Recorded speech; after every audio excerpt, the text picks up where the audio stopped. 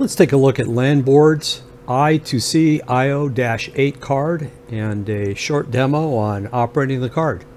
The I2CIO-8 card has quite a few features. At the center of the card is the microchip MCP23008 I2C port expander. It converts the I2C interface to 8 digital I/O pins. On the card there are 4 LEDs and 4 input jumpers. The 4 LEDs are on bits 0 through 3 and the jumpers are on bits 4 through 7. There are 1K series resistors for the LEDs so that it's not too bright when you're using it. There's a jumper block for address selection. If you install all 3 addresses, the card is at the base address of 0x20, hex 20. If you remove them all, it's at 27, and you can select any address in the middle. On the left side of the card, the 2 connectors are a daisy chain set of I2C interface connections with an interrupt line from the MCP23008. The 2 connectors are wired together, but you can easily daisy chain other I2C cards without messing around with cabling.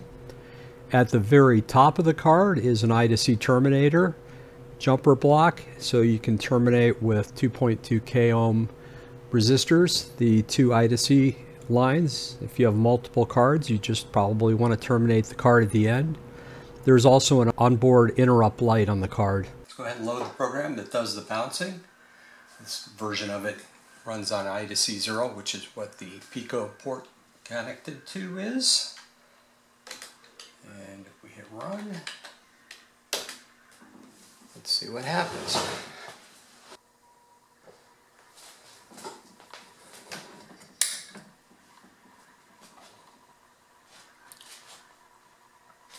You can see the light bouncing across the card, just like it should, demonstrating that I2C port is working on the Pi Pico Mito 1 card, and also demonstrating the function of the I2CIO-8 card. It's a nice little I2CIO demo card. Let's run another little piece of code here and see how it works. Should be good. This next piece of code reads the shunts. There's 4 of them on the card and 4 lights. And if we put a shunt in, the corresponding LED should light. There's one. There's the next. There's the next. And there's the last one. So, works pretty good. A pretty simple setup on the Pi Pico Mito 1 card, and it's just pretty flawless I2C code running at 400 kilohertz. Just moves data back and forth quite nicely. If you want more information, you can see our wiki pages for these products, and we have YouTube videos on them as well. We have a store in Tindy where we sell all of our cards.